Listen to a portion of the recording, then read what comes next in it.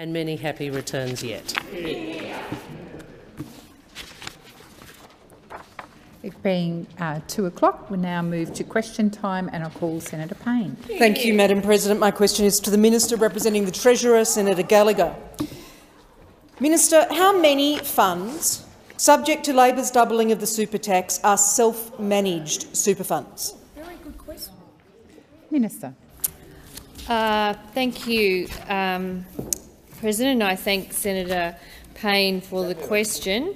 I'm not sure I have the exact number with me. I will come back to the Senate with it, but as I've said a number of times this week, we expect the very modest change that we have made, that we have announced in relation to lowering the concessional rate for tax concessions for balances over $3 million will affect around 80,000 individuals when it comes into effect, and of that, there is certainly a proportion of that which are self-managed super funds. I'll see if I can find the exact number for Senator Payne during question time today. Thank you, Minister.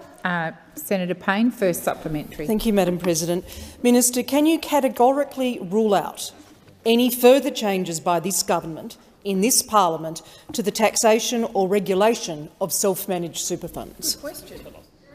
Minister. Thank you. Well, the government's made clear that this is the only change to superannuation taxation during this term, and this change won't actually come into effect until after the next election, which is something those opposite who are dying in the ditch on this issue don't take into account. We have made a very modest change. I've already answered the question, Gallagher, Senator Birmingham, if you were listening. Minister Gallagher, please resume. Order. Order. Senator Birmingham. Thanks, President. Point of order on reference, and I've been attempting to listen carefully to Senator Gallagher and her response to what is a prospective question about the government ruling out any further changes appears to be hinging on the change they are currently making. I invite you to draw Senator Gallagher to the question about the government clearly ruling out any further changes affecting self-managed superannuation funds. Thank you, Senator Birmingham. I have been listening, and I believe that the minister is being relevant, and I'll invite her to continue. If you had listened, I had said very clearly. If you had listened, I said very clearly that the government has made it clear that this is the only change to superannuation taxation arrangements that we are making this term, and this one won't come into effect until after the next election. We have been clear about that. This is a very modest change to a very small number of people who are fortunate enough to have $3 million in their superannuation Thank you, Minister. account. Your time for answering has expired. Senator Payne, second supplementary. Thank you, Madam President. So, Minister, having now broken Mr Albanese's election promise to not change taxes on superannuation and launched an assault targeted at self-managed superannuation funds, why should any Australian trust Labor not to further hike taxes or undermine choice in superannuation? Minister. Thank you very much. We are upfront about the challenges we've inherited. We have made a very modest change to a small number of people with superannuation balances in excess of $3 million. The average superannuation balance on International Women's Day in this country for women is $140,000. $140,000. Women retire with less savings in their super. They have less assets. They earn Gallagher, less. please resume your seat. Minister, please resume your seat. I'm waiting for quiet on my left. Minister, please continue. I've finished my I'm just going to go to Senator Wong, who needs to advise of some ministerial arrangements. Senator Yes, Wong. I apologise. I was so taken away with saying happy birthday to Murray Coleman, I forgot to actually give the statement by leave concerning ministerial arrangements. So I seek leave to make a statement concerning ministerial arrangements. Leave's granted. Thank you. Leave is granted. I advised changes to ministerial arrangements that Senator Farrell will be absent from question time Today and tomorrow, on account of ministerial business overseas and in his absence, ministers will represent portfolios in accordance with a letter that has been circulated to the President, party leaders and independent senators. Thank you, Senator Wong. Just while we've got this break, I draw to the attention of honourable senators the presence in the gallery of a parliamentary delegation from Mongolia, led by Mongolia's Minister for Education and Science, His Excellency Inkam Galan, and the Ambassador of Mongolia to Australia, His Excellency Dava Seren, and the Mongolian delegation. On behalf of all senators, I wish you a warm welcome to Australia and in particular the Senate. Senator Walsh. Thank you, President. My question is to the Minister for Women, Senator Gallagher. On International Women's Day, we look at how far we've come and where we're heading. Can the Minister outline what's next on the Albanese government's agenda for women? Senator Gallagher. Thank you, President. I thank Senator Walsh for the question and for her long-standing work in supporting women, particularly those on low incomes in this country over many, many years. And I would, on International Women's Day, also like to associate myself with the other comments and remarks made about Mari Coleman, who I acknowledge in the chamber today, who seems to have been a mentor and someone many of us have looked up to in this place. And it's a real privilege for me to be here as Minister for Women in a government that's pursuing many of the issues that Mari and her colleagues have campaigned for many years. And this is a government that puts women at the centre. I acknowledge all the women colleagues in this place and all the women parliamentarians who have come before us. Over the years, Australia has made great progress advancing the status of women, but in a number of areas, progress is slowing or stalled. This government is working hard to put us on the path to achieving a better future for women in Australia. We're developing a national strategy to achieve gender equality, to help make Australia one of the best countries in the world for equality between men and women. And this government is listening to women. We don't want to guess what life is like for women of all backgrounds. We want to know and listen and hear from them. Today we launched public consultation on the strategy, including a survey and other materials to support individuals, communities and organisations to contribute to that strategy. We want to hear from Australians from all walks of life, especially women and girls, about what it's like in the areas of care, work, economic security, safety, health and beyond. We want this to be a national and respectful conversation, and today I've written to all my colleagues in this place to invite you to be part of this important national discussion in your electorates and in your communities. Thank you, Minister. Senator Walsh, first supplementary. Thank you, President. Can the Minister outline what the government has already achieved for women since being elected last May? Minister Gallagher. Thank you very much, President. I thank Senator Walsh for the question. We've been delivering on our commitments we took to the last election since coming to government in May 2022 through policies like investments in our cheaper childcare, 10 days paid family and domestic violence leave, boosting and expanding the paid parental leave, gender-responsive budgeting, and the first budget in nearly a decade that casts a gendered lens over the budget, the National Plan, signing off the National Plan with states and territories to end violence against women and children with a record $1.7 billion to implement the plan, supporting a wage increase for aged care workers, where over 90% of workers are women. We've also, my colleague in the other place, has established a National Women's Health Advisory Council to improve our health system and how it responds to women and girls. We've got funding and legislation to implement all 55 recommendations of the Respect at Work report, and we've introduced a bill to close the gender pay gap. Thank you, Minister. Senator Walsh, second supplementary. Thank you, President. We know that some women experience greater inequality. Can the Minister update us on how the government is ensuring no women are left behind?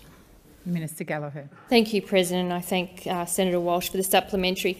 We know that some women face additional barriers that intersect with and compound their experience of gender inequality. The consultation launched today seeks feedback from all women, and we're committed to shining a light on where we need to improve and where we need better data. The report card, which has also been released today, is a step forward in that. We will be doing that every year, and we will be held to account and measuring our progress through that.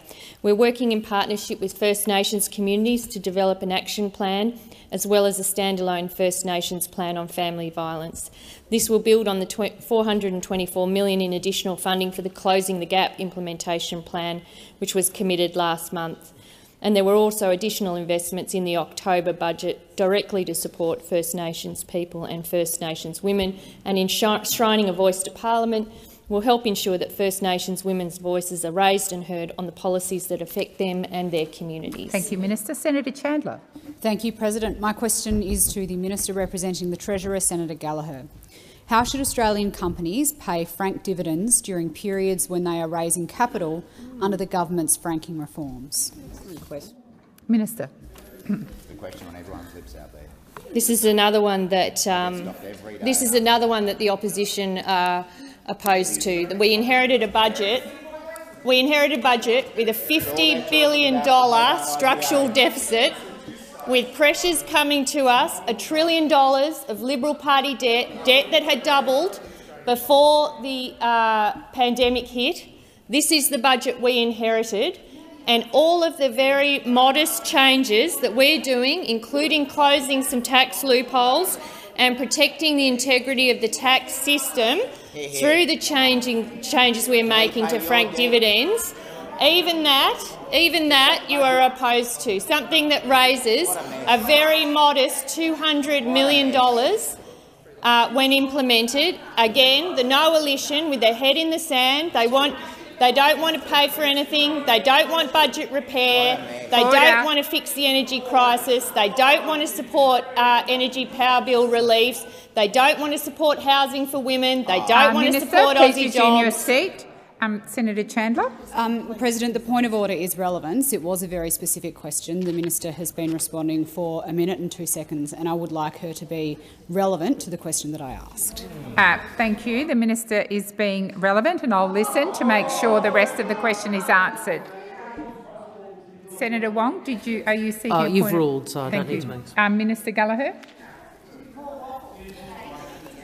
Well, the changes to franking dividends, the changing to franking credits through the off-market share buybacks arrangement and the capital raising measure, which you guys actually announced and never implemented. Another one, raise it, put it in there, never do it, to ensure the integrity of the tax system and to close off loopholes. It's a reasonable, rational, measured response that assists very small with budget repair. Well, you are opposed to it. Okay, so we will continue on without you. $200 million it raises. Minister, please resume your seat. Senator Birmingham. President, this was quite a precise question with a direct point made by Senator Chandler, asking about how Australian companies will pay franking dividends during periods they are raising capital. I would ask you to invite the Minister, in the interest of direct relevance, to turn to the issue of companies raising capital under these reforms and how they are impacted. Thank you, Senator Birmingham. Senator Wong. Well, the Minister is actually discussing the very policy reform that Senator Chandler asked about. So I'd submit to you that is clearly directly relevant. Thank you, Senator Wong. Order. Order. I do believe that the Minister is being relevant, so I invite her to continue. Minister. Well, I've answered the question, and those I have. It's the off-market share buyback arrangement. Please resume your seat. Minister, I've asked you to resume your seat. I'm asking for order, particularly on my left. Minister, please continue. Thank you. The measure will align off-market share buybacks with on-market share buybacks, which I think is a sensible, rational tax integrity measure that raises a very modest amount of revenue and assists with Minister. budget repair. The time has expired. Senator Chandler, first supplementary. Thank you, President. How does the Minister explain the wording in the explanatory memorandum attached to the franking credit reforms that, and I quote, If an entity has never previously made a distribution, then the entity will not have a practice of making distributions. Minister. Well, I haven't got the explanatory memorandum before me, and I would want to see the context with which that was set. Like, I mean, you're opposed to the reform. You're trying to blow it into something that it isn't. No. And, well, I'll have a look at the explanatory memorandum and see the context Minister, please resume your seat. Order. Order. Senator Wong. Senator Wong. Minister, please continue. I'm happy to look at the explanatory memorandum. I don't have it before me right now, but I do support closing off a tax loophole and ensuring the integrity of our taxation system, something that senators in this place used to have an interest in. But we don't expect any of that from the no coalition that are going to say no to everything, no to absolutely everything, including sensible budget repair measures. You are budget vandals when you're in government, and you're going to continue on with the vandalism from opposition. Thank you, Minister. Senator Chandler. Senator Hume, I have a senator on her feet, and you are calling out. He's not allowed.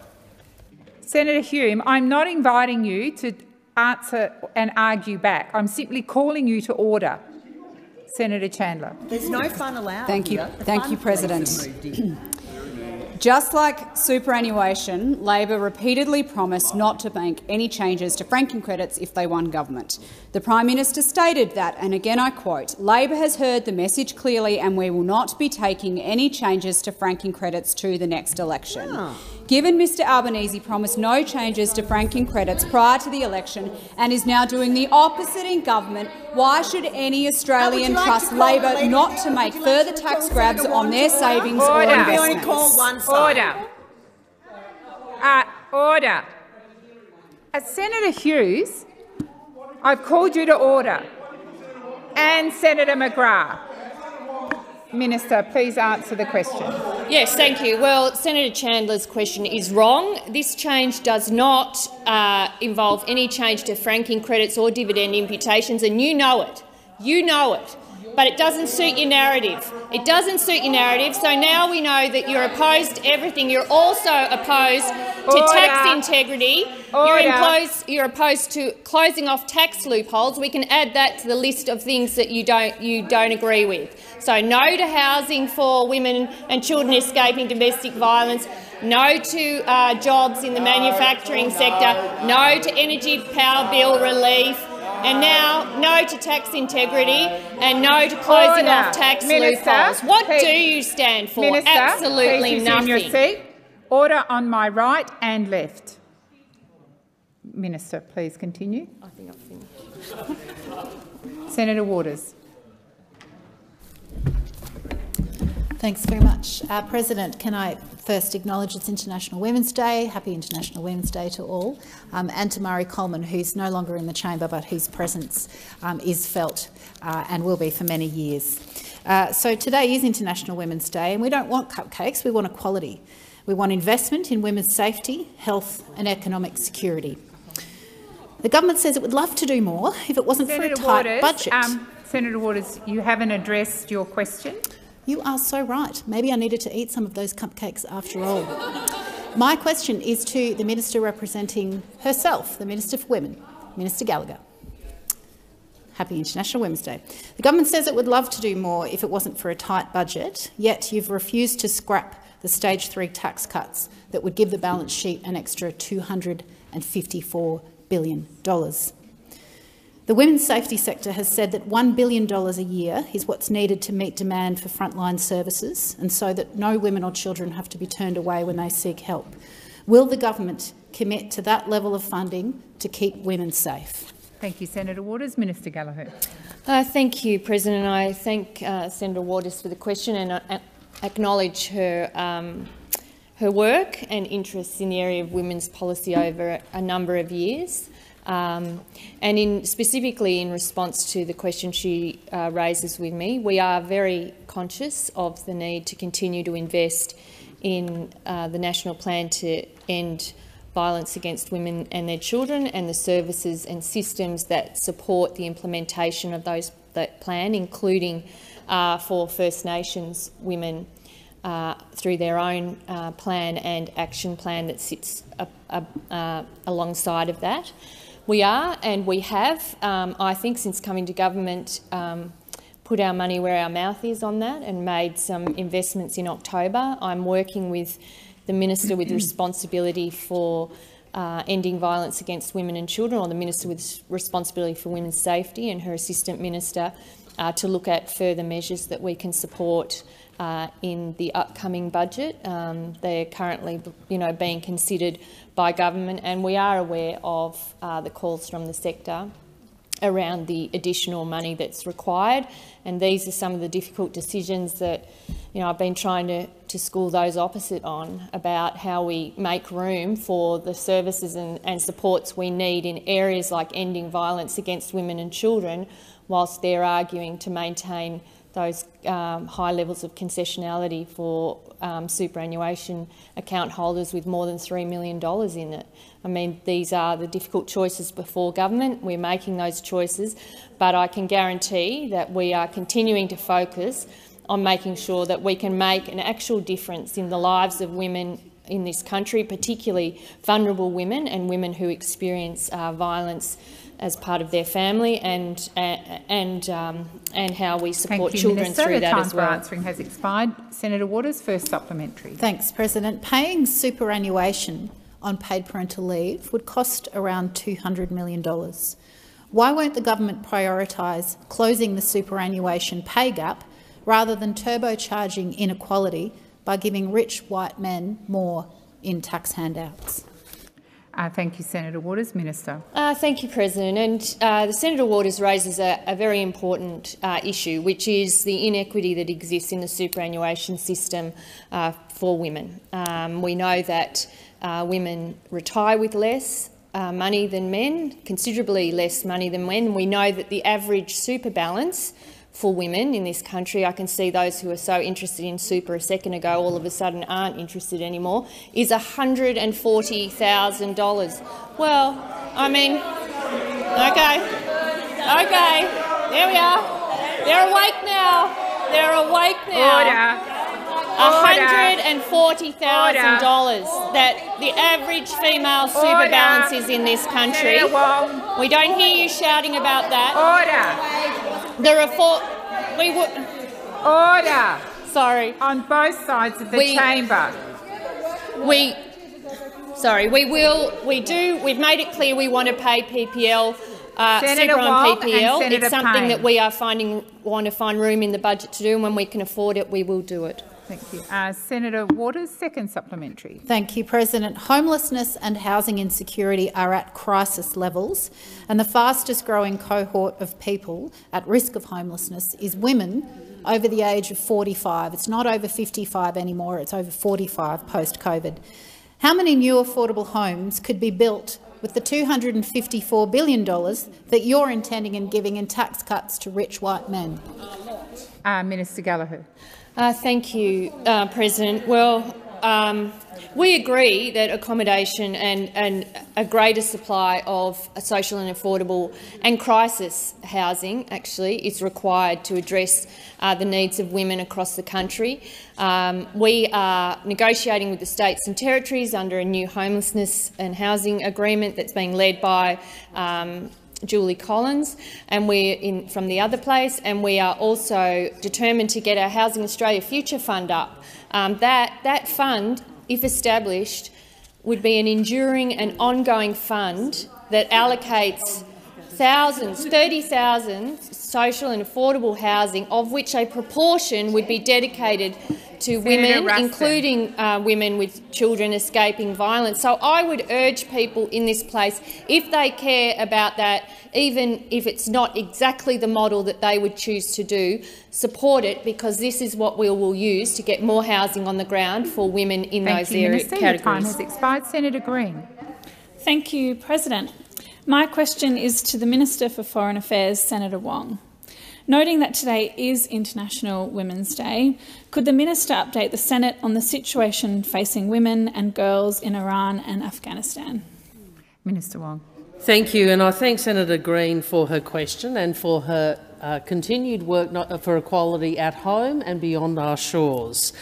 The UN has described the status of women and girls in Iran as that of second-class citizens. Discrimination is entrenched in Iranian law and practice. But the women of Iran have not been cowed.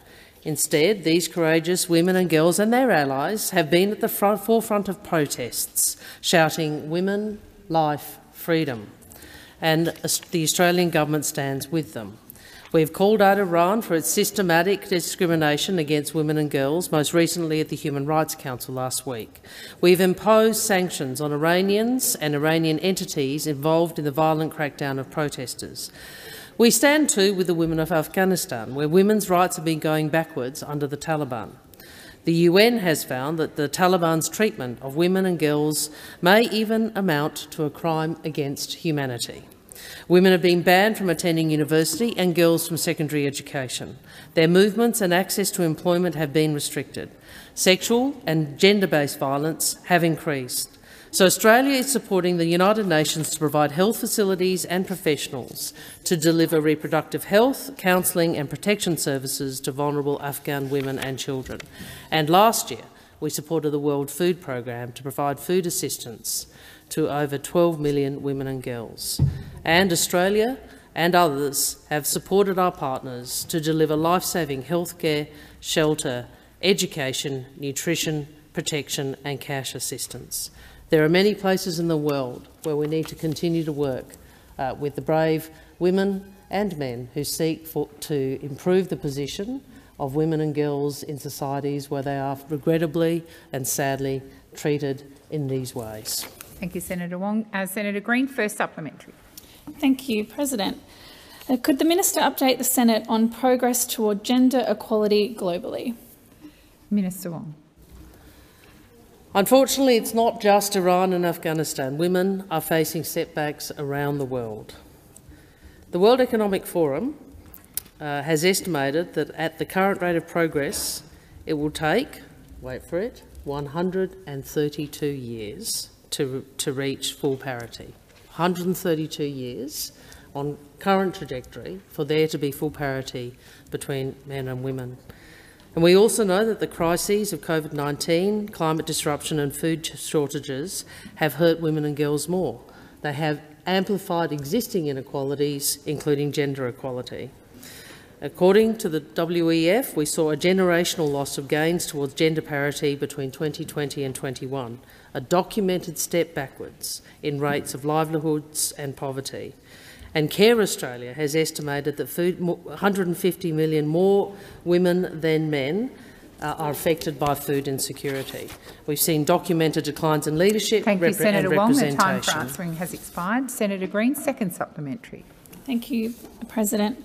Minister, what is the Albanese government doing to address global gender inequality and improve outcomes for women and girls? Minister.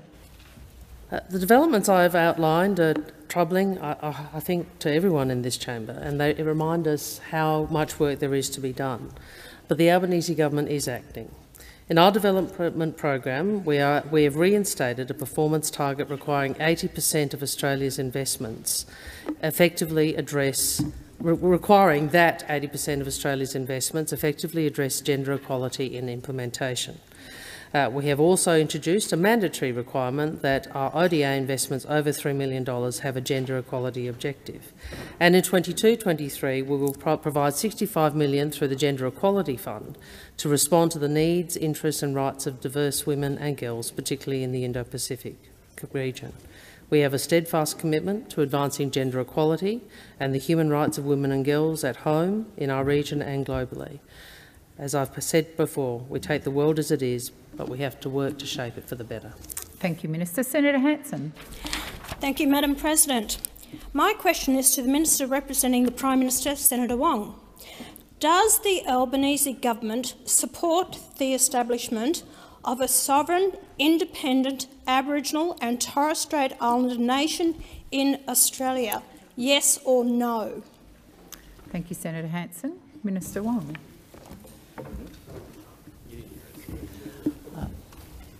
I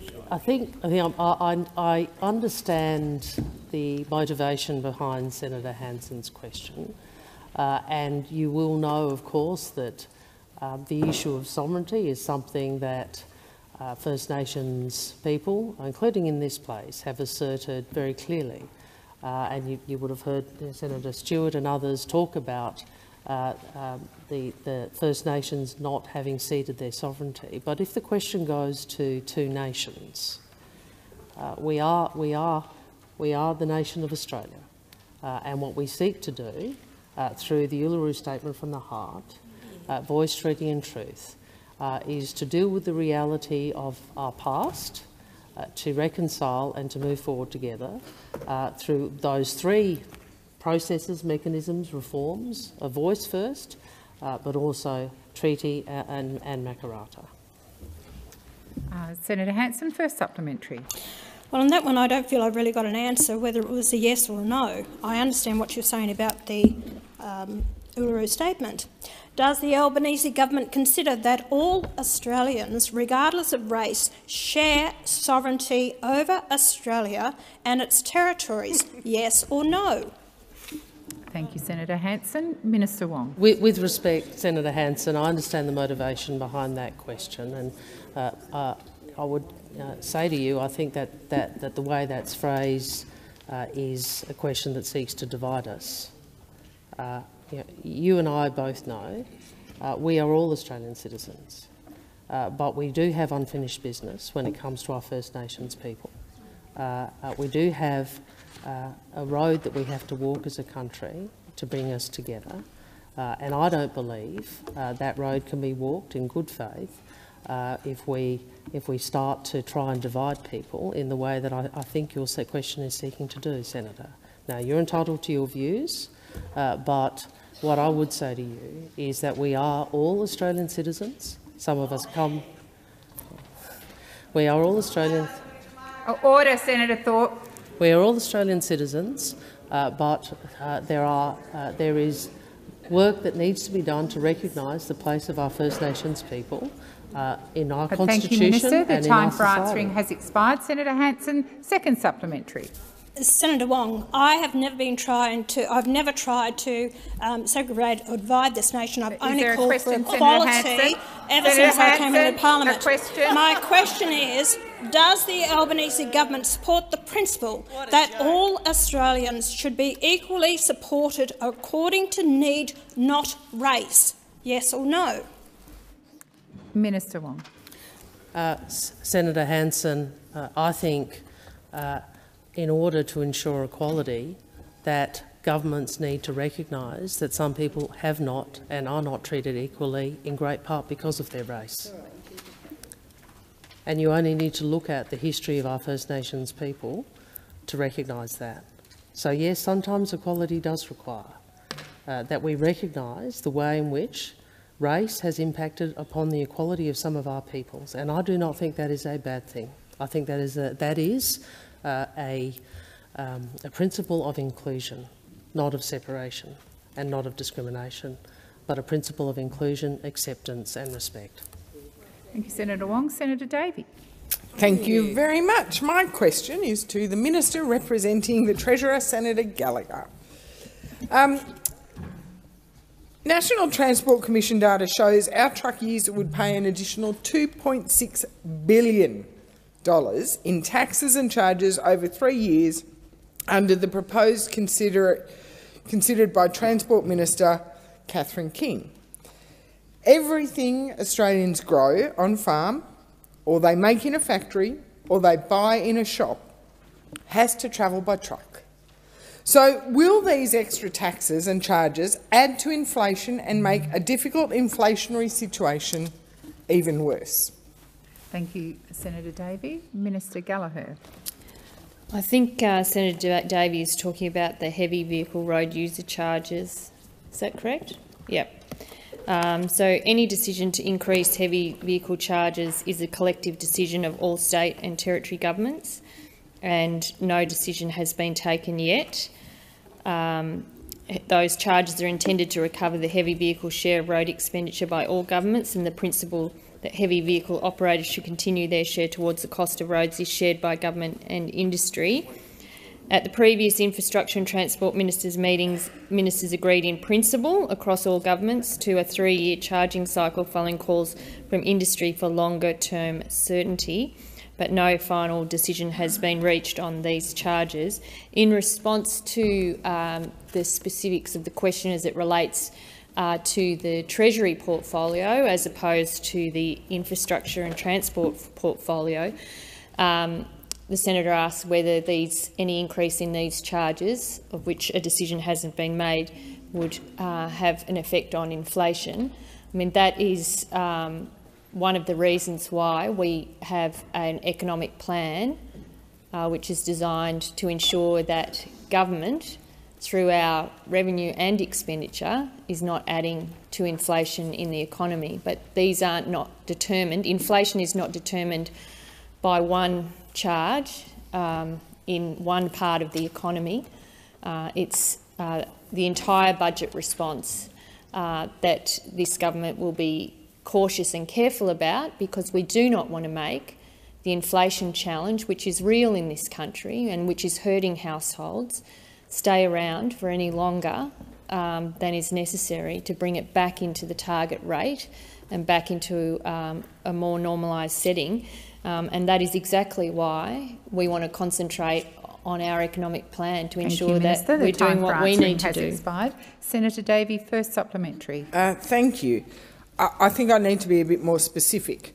Has the government received any advice from the Departments of Finance or Treasury as to the inflationary impact of Labor's proposed truckie taxes, and whether they could add further pressure for even higher increases on interest rate? And if so, what is that advice? Minister. Well, as I said, this is not Labor's charge, if you want to call it that way. This is something that's negotiated across governments at the state and territory levels, of which I think there still is some Liberal governments in power. So I think it's disingenuous, as is your entire question time attack, really, about well, it is because you can't actually argue on the merits. So you try and dress it up into something that it's not. You try and dress it up into something that it's not. No decision has been taken as to what advice Treasury and Finance provide. I'm not going to go into advice. I can certainly say I have not been provided. Thank you.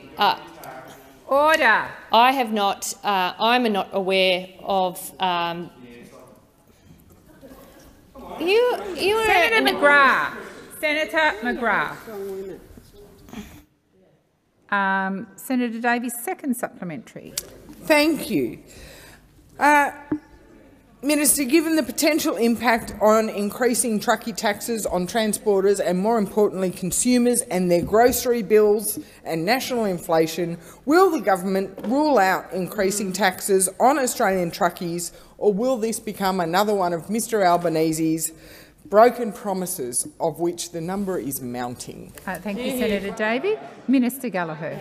I should see if Senator McGrath would like to answer this on my behalf. Yeah, exactly. Order. Have a go. Order. Have a crack. Order. You must be so proud of yourself on International Women's Day. Order. Such a champion. Such a champion. Order. Good on you. Well done. Opposition life is hard. Minister it's Gallagher. hard. Minister it's Gallagher, hard, James. please resume your seat. Order across the chamber. Order across the chamber. Senator Wong, I have a senator on her feet. Senator Davies. Point of order, relevance. My question had nothing to do with Senator International Women's Day, and I'd like her to stick to the question. Senator Davies, the minister has just started and she is being relevant. I am more interested at this point. Order! In there being order across the chamber so that I might hear the rest of her answer. Minister. Oh.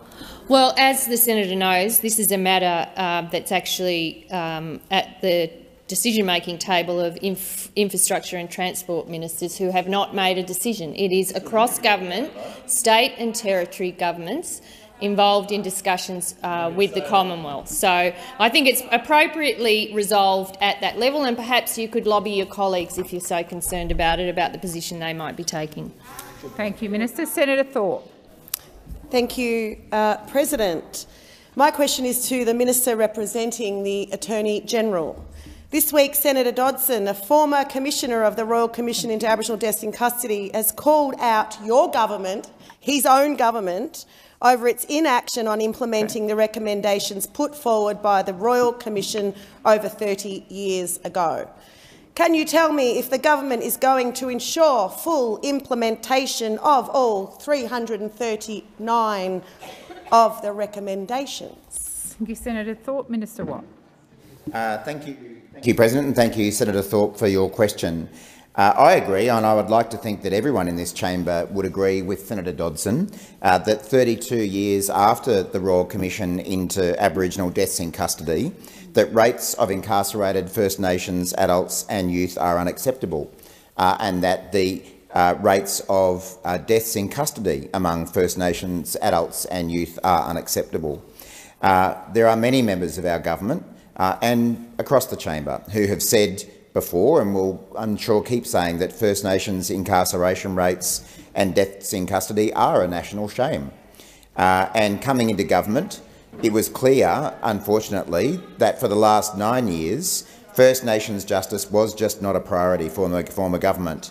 And that's why last year the Attorney-General worked closely with his colleague, Ms Burney, to form a First Nations Justice Task Force with officials from the Attorney-General's Department and the National Indigenous Australians Agency. Senator Watt, please resume your seat.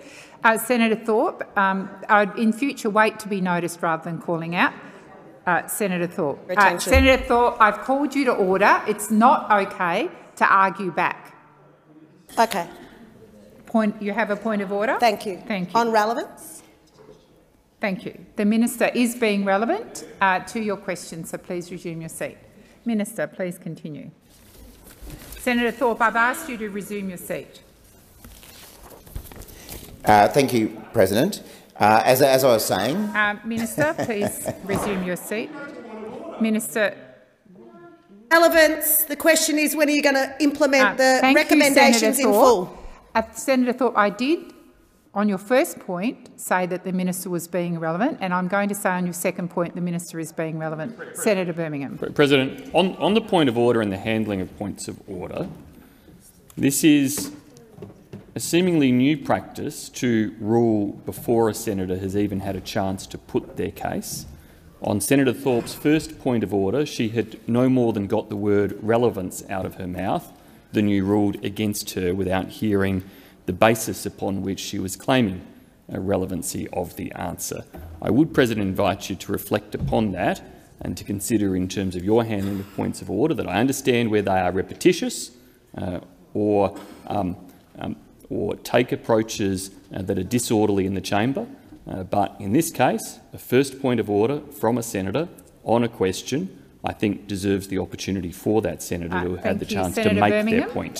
Senator Wong, I'm going to respond and then I'll come to you. Senator Birmingham, as I've pointed out many times on points of order, I have senators stand and make statements and repeat questions and go to great lengths, which is unnecessary. In Senator Thorpe's case, and my apologies if she hadn't finished her answer, I understood she had finished her answer, and so I ruled. I'm going to go to Senator Wong. Thank you. Order. Yeah, if I could perhaps make a couple of points in relation to your ruling. The first is, in fact, it was Senator Ryan who first started to truncate the submissions on points of order, because his view was that a number of us, and I may have been one of those, made too many contributions on our feed on points of order. So I was cut off on a number of occasions by Senator Ryan as the President. being of the view that he had already come to a view about the substance of the point of order. I have to say, Senator, I thought you were saying the word and then sitting down. So we have no objection if the President wishes to call you to make your submission, if you wish to do that. Senator Thorpe, on your first point of order, if you hadn't finished, I invite you to make a short statement about your point of order. My point of order, thank you for the indulgence, President. My point of order was based on relevance because the question was relating to if the government is going to implement 339 recommendations that will save Black lives today.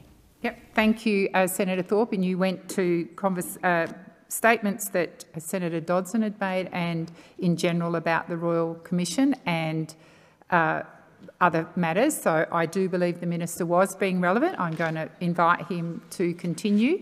Thank you, Minister.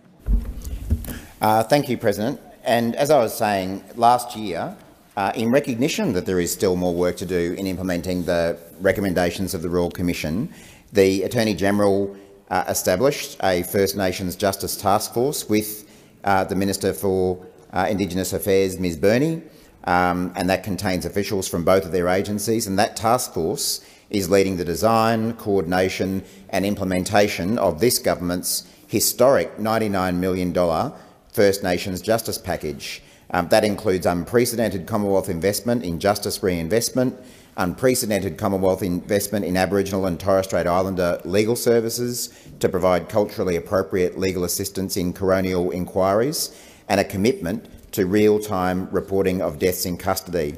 The government is also working closely with states and territories on a proposal to raise the minimum age of criminal responsibility. So we acknowledge there's more work to be done in this space. It needs to happen and we're getting on with it. Thank you, Minister. Your time for answering has expired. Senator Thorpe, first supplementary. Thank you, President, and thank you, Minister, for your response. What will your government do to support your own special envoy, the father of reconciliation, on taking urgent action on the implementation of the recommendations? And what time frame are you operating under, given it's been over 30 years already? Thank you, Senator Thorpe. Minister Watt. Thank you, Senator Thorpe, and thank you for drawing attention to someone that I know we are all extremely proud to have within our ranks, Senator Dodson. Not just the father of reconciliation, but of course a commissioner in the Royal Commission into Aboriginal deaths in custody. In fact, I think on a personal level, that's probably where I first became aware of Senator Dodson's incredible advocacy on behalf of our First Peoples. Senator Dodson has been a lifelong advocate for and a leader amongst First Nations Australians, and I know that he's making a very strong contribution as a member of the Albanese government to deliver on those recommendations and to improve the position of First Nations people in our country every single day. Now, Senator Dodson, I've come to regard as a friend. I've learned a lot from him, and I know that he's someone of incredible goodwill and puts the needs and rights of First Nations people at the centre of what he does every single day. We can all learn from him and we can all take up his call to do more in this area. Thank you, Senator Watt. Your time has expired. Senator Thorpe, are you ready to ask a second supplementary? Yeah. Yep, thank you. Thank you, President. One of the key factors impacting deaths in custody in access to healthcare in prisons, by making Medicare in prisons available, First Nations people could access Aboriginal health checks and culturally safe healthcare. Years ago, Labor made a policy commitment to Medicare in prisons. When are you going to make this a reality? Thank you, Senator Thorpe. Minister Watt. Well, of course, thank you, Senator Thorpe. Well, of course, our government is doing everything we possibly can to rebuild Medicare after years of destruction, whether that be in the general community or in prisons. We have been on the record on many occasions saying that after nearly 10 years of Liberal National Party government, Medicare is broken. And that applies whether we're talking about people seeking to go to a GP in their community or whether we're talking about in prisons as well. These are important issues to make sure that all prisoners, and in particular First Nations prisoners, are given the unacceptably high rates of both incarceration and deaths in custody get the health treatment that they deserve. And I have every confidence that through the leadership of people like Senator Dodson, Senator McCarthy, Ms Burney, Ms Scrimgeour and many others, that this government will be doing more in this space than any government we've ever seen. Thank you, Senator Watt. Senator O'Neill. Thank you, Madam President. My question is to the Minister representing the Minister for Industry and Science, Senator Watt. What is the Australian government doing to transform Australian industry, and why is it important to improve Australia's sovereign capability? Minister Watt. Thank you, President, and thank you, Senator O'Neill, who I know is a very strong supporter of the manufacturing industry, particularly in her state of New South Wales. A key commitment that the Albanese government made at the election was to rebuild Australian manufacturing after 10 years of neglect and turning our back on manufacturing under the former government. The Albanese government committed to build a future made in Australia, and the National Reconstruction Fund is a key part of doing that. The National Reconstruction Fund will provide finance to co-invest with industry, to drive investments to grow advanced manufacturing and support businesses to innovate and create more good blue-collar jobs right across our country. The National Reconstruction Fund will also leverage Australia's natural and competitive strengths and shore up our supply chains. We saw through the pandemic how our supply chains were under huge pressure. Products we expected were hard to get. Across a range of products, our supermarkets and pharmacies couldn't get us what we needed. We couldn't get ventilators, we couldn't get PPE, and who can forget going to supermarkets with those empty shelves when we couldn't get the products that we needed.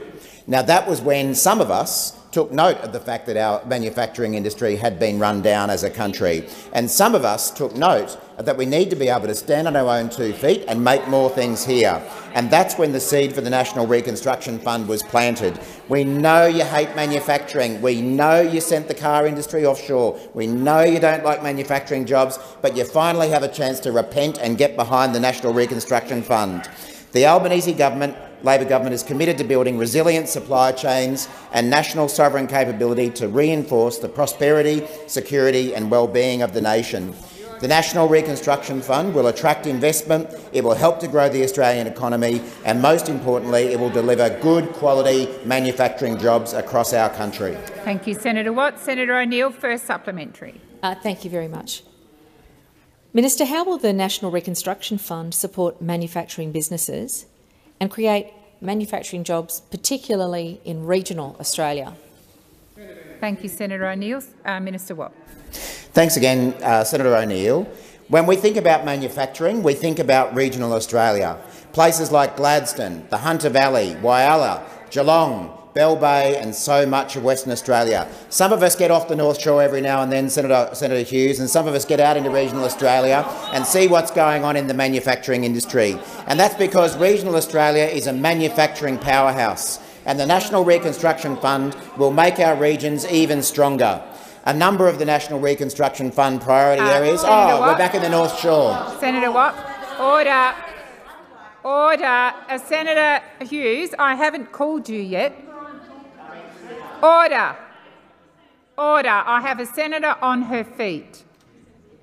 Senator Hughes. I would like to ask Senator Watt to withdraw the commentary that he's making in deriding the North Shore of Sydney. Not that I live on the North Shore of Sydney. Senator Hughes. And I have got off the North Shore of Sydney many times. Unlike you, I lived in... Senator Hughes. Senator Watt, I haven't called you either.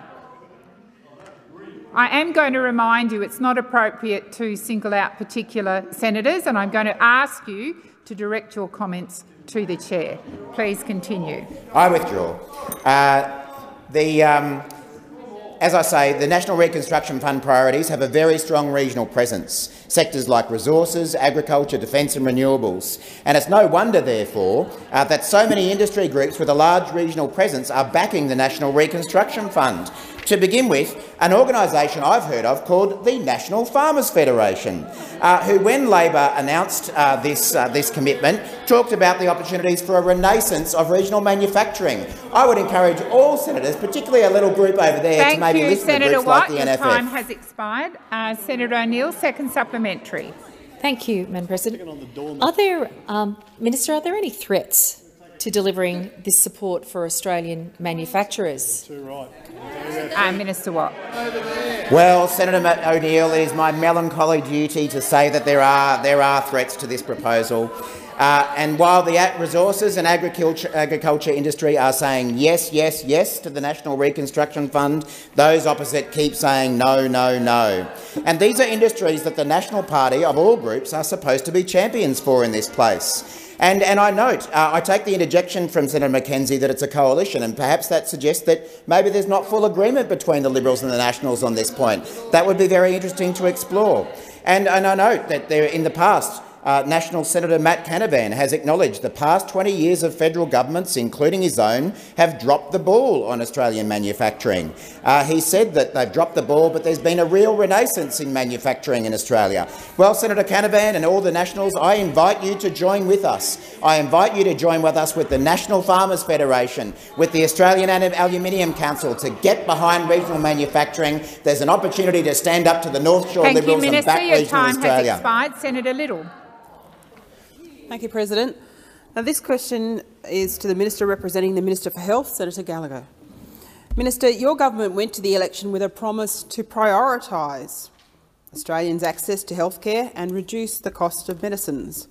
Given this promise, why has the Albanese Labor government decided to remove an innovative, life-changing form of insulin, Fiasp, from the PBS, sending the price soaring to unaffordable levels for 15,000 Australians with diabetes who rely on it? Thank you, Senator Little. Minister Gallagher. Thank you, President. I thank Senator Little for the question. Senator Little is right in her question about our commitments to improving access to healthcare and improving Medicare, dealing with the crisis in primary care. It's another one of those issues that was left to us after 10 years of neglect and dysfunction from those opposite, that it was harder to see a doctor and more expensive to access healthcare, and we are doing everything we can to reduce the price of medicines. In fact, our change that came in on the 1st of January has reduced the price of most pharmaceuticals from $42 a script to $30 a script. In relation to the insulin medication that Senator Little has raised, this was a decision of PBAC, which is an independent expert body which advises the Australian government about the listings of medicine and comprises experts in the field of medicine, health, economics, social policy, health technology and pharmacology. The Health Minister was made aware on the 22nd of February of the company's intention to delist this medication from PBS from the 1st of April. We understand that this is causing concern for people who... Senator Ruston. We understand that this is causing concern for people who are using that medication, and the Minister has asked his department to work with the company to look at resolving the matter. The PBAC has advised that due to the availability of other medicines, the removal of this particular medication from PBS will not result in unmet clinical need. Thank you, Minister. The time for answering this question has expired. Senator Little, first supplementary. Thank you. Senator Minister Ruston, just a moment, Senator Little. You've got one of your own senators on her feet, ready to ask a question. Senator Little, please continue. Thank you. Minister, your government went to the election with a promise to prioritise Australians' access to healthcare and make it easier to see a doctor, which is particularly important for rural, regional and remote Australians. Given that promise, why has the Albanese Labor government ripped GPs out of rural, regional and remote Australia by changing the distribution priority areas for overseas trained doctors, making it harder for millions of Australians in those areas to see a doctor? Thank you, Senator Little. Minister Gallagher. Well, with respect, Senator Little's question is not correct to say that Labor has ripped GPs out of areas. That is just simply not true.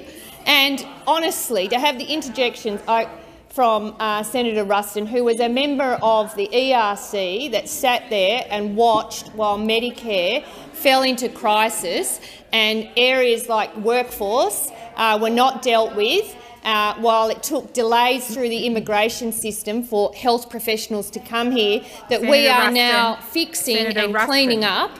The interjections are outrageous. Honestly, it's like she hopes that everyone has amnesia from 9 years of failure. Well, we remember, Senator Ruston, what you did to the healthcare system in this country, and Minister Butler and this government are fixing it. We're fixing it bit by bit, with workforce, with difficult decisions, with looking at where we can make investments, to looking at how we can fix primary care and ensure that people in regional and rural Australia have access. Senator Little, second supplementary.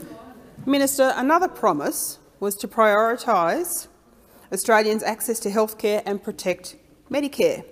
Given that promise, why has the Albanese Labor government slashed Medicare subsidised mental health support in half, removing access to psychology sessions from the Australians who need the most support? Why are you breaking promises on medicines, country doctors, Medicare and mental health? Thank you, Senator Little. Minister Gallagher. The question is wrong on all three issues. It is. It's wrong. But we get what you're doing. We get what you're doing. OK. You ask incorrect questions and then I get to answer them, which is what I'm doing now. But we are the party of Medicare. We are the party that built Medicare. We are the party that will save it. We are the party that will make investments in healthcare. We will make medicines cheaper. We will have new models of care like urgent care centres. Are you opposed to those as well?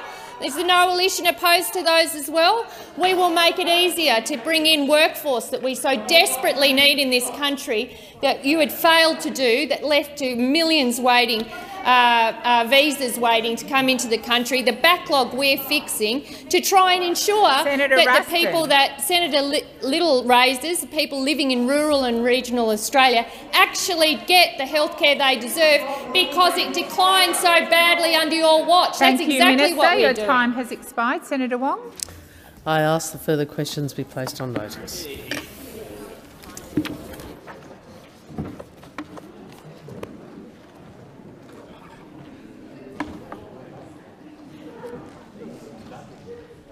Yep.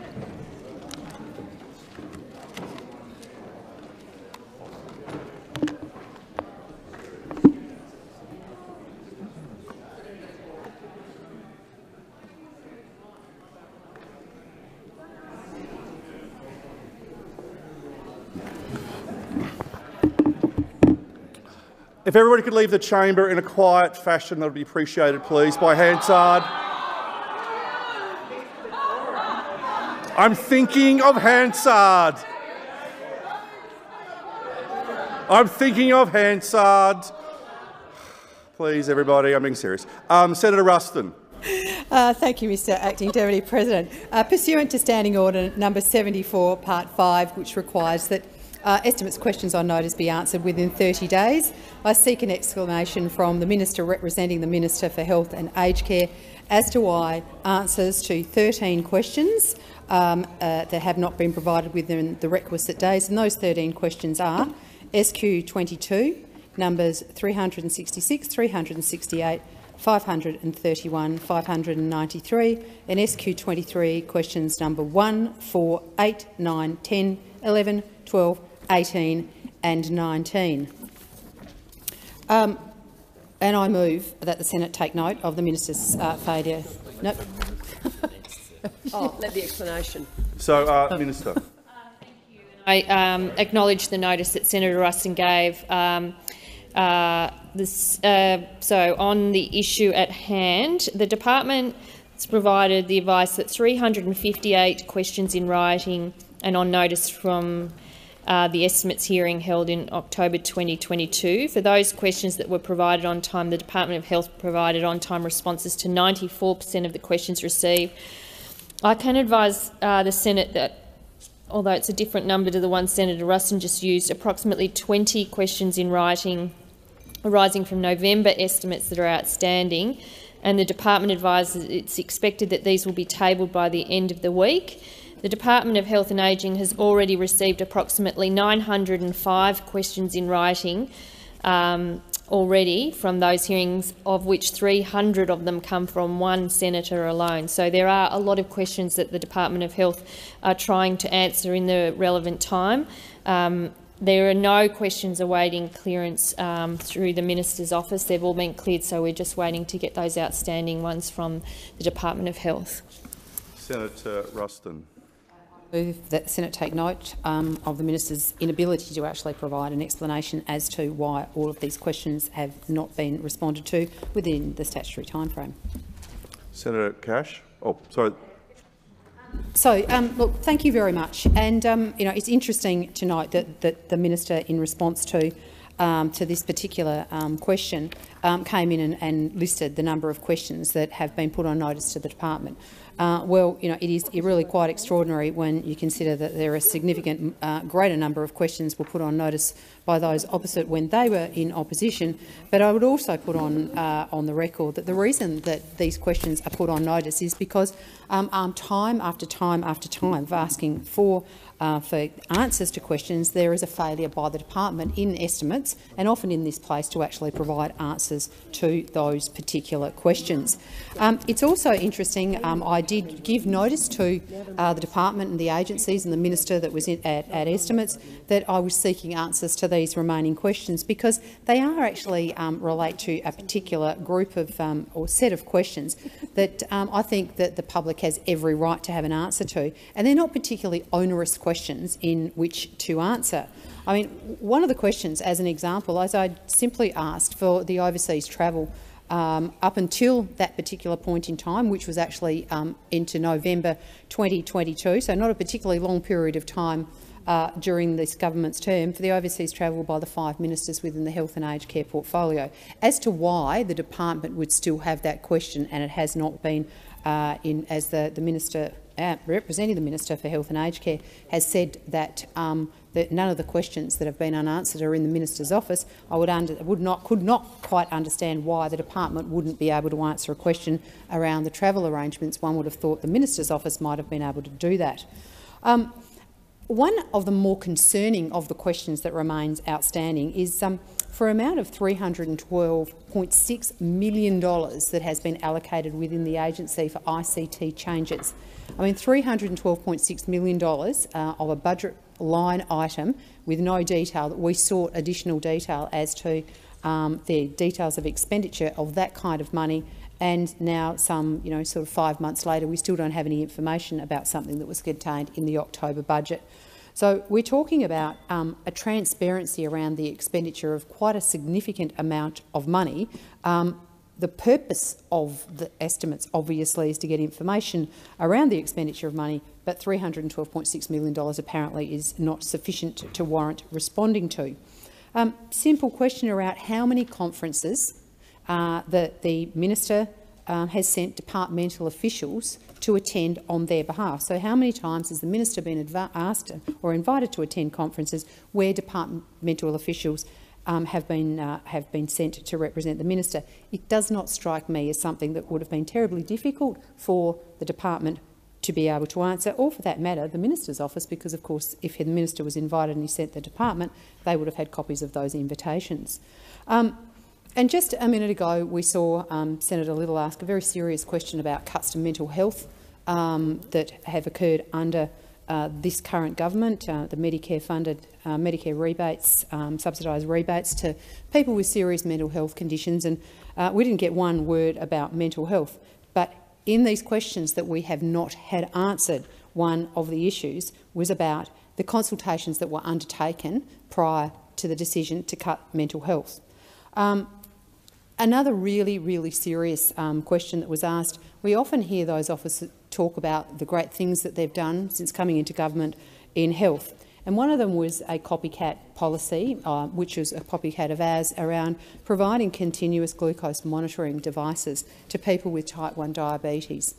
It was received with great acclamation, and we've seen the minister and many of the assistant ministers running around heralding the great achievements of this. We asked questions about there appears to be a severe shortage about the provision of these devices to Australians with diabetes. This question was put on notice. We still don't have an answer. We do not know what the shortages are. We do not know how many Australians are waiting for this life-changing devices to be made available to them, and yet we have this government running around telling Australia how fabulous they are, because apparently they've fulfilled this promise, but they can't answer the question as to whether they really have or not. In relation to a number of questions on notice around a piece of legislation that was pushed through the parliament yesterday, where I asked a number of questions of two representing ministers about details that sit behind changes to private hospitals and the use of implantable devices. I raised these questions in November, and I raised these questions in more detail in the February estimates.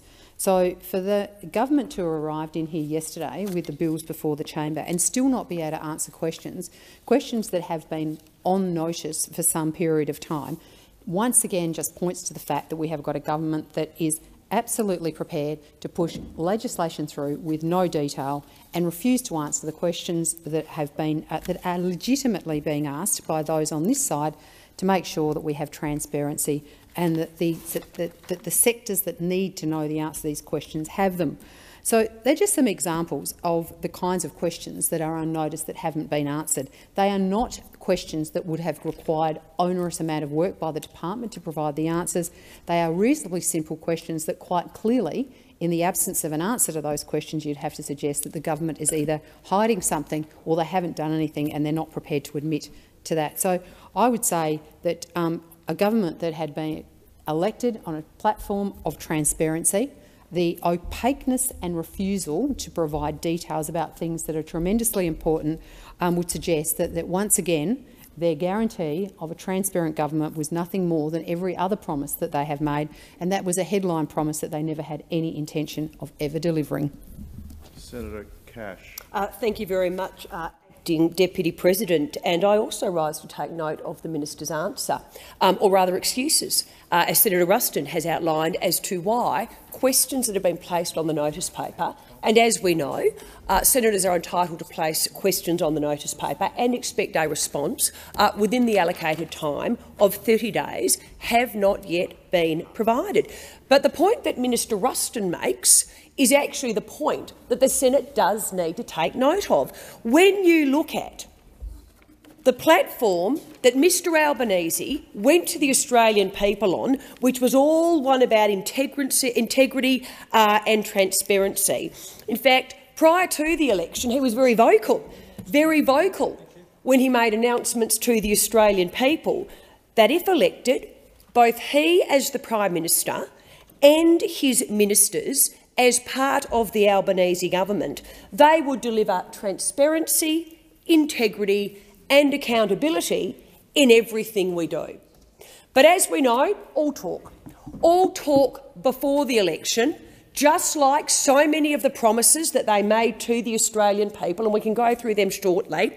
What you now have is broken promises from a tricky government, and this is a government that prior to the election talks big on integrity, accountability and transparency, and yet once elected to office fails to actually hold itself to the standards that it set for itself prior to the election.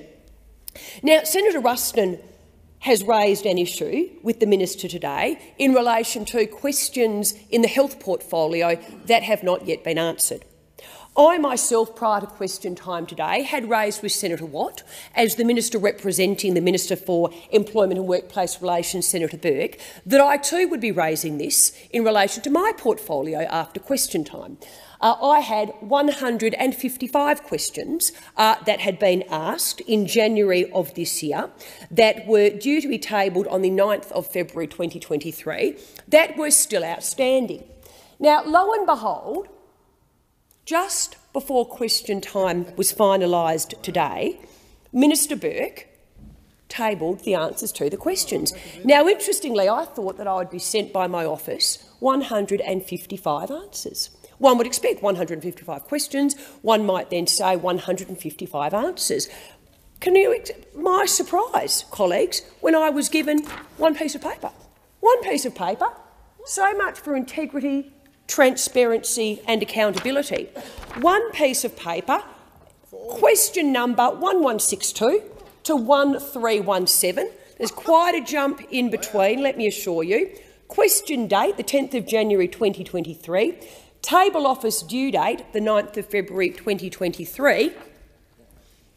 Just before question time today, after the minister has been notified that I too would be taking note of a failure by the minister to uphold the standards that Mr Albanese told the Australian people both he and his ministers would be implementing if and when they were elected to government, transparency, integrity and accountability, I suddenly get one page. It is a global answer to 155 questions, but it does inform me, and this is the good news, colleagues, the Office of the Minister for Employment and Workplace Relations and the Department have undertaken a review of my questions on notice 1162 to 1317. So at least a step in the right direction. They obviously opened the file that was sent to them and they at least reviewed them.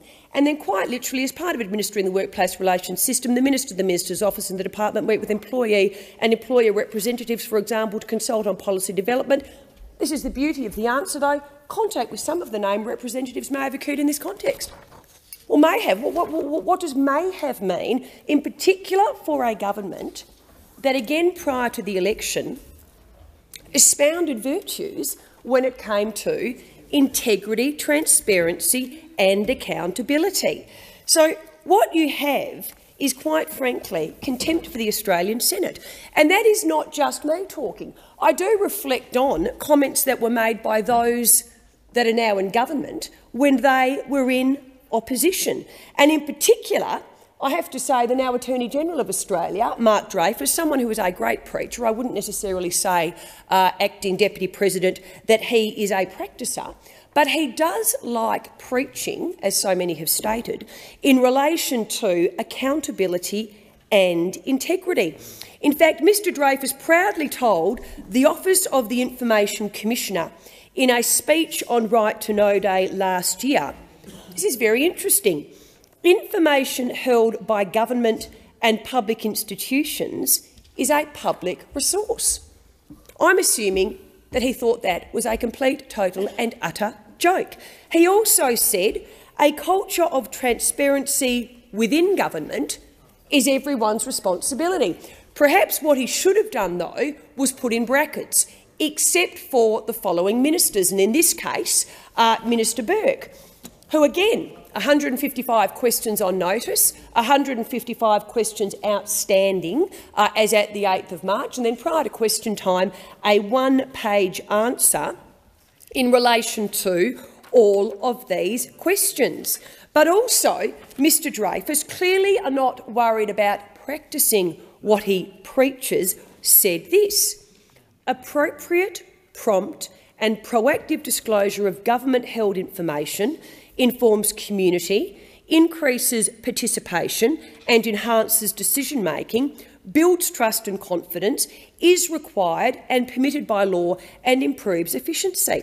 So, again, I'm a little confused. What part of treating the Senate with contempt by providing a one-page answer to 155 questions well after the 30-day time period has expired actually fits within appropriate? Absolutely not. Prompt? Definitely not. Proactive disclosure? Well, absolutely not there. Informs community? Well, one page doesn't inform us of much. Increases participation and enhances decision-making, builds trust and confidence and is required and permitted by law and improves efficiency. Well, the answers that I have been provided with, or rather one-page answer, clearly does not do any of that.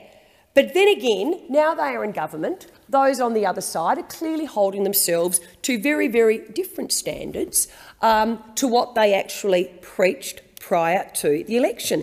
And if I actually look at what now Minister Watt said in June 2021, just over 20 months ago, and this was in relation to a failure to provide answers to questions on notice in a timely fashion. And those on the other side, they are also entitled to raise this when we're in government. But the problem is they've then got to actually look at the answers they gave when they were in opposition and judge themselves and hold themselves to the standards that they screamed at the other side were required when we were in government. This is what Minister Watt now said. We deserve answers and transparency.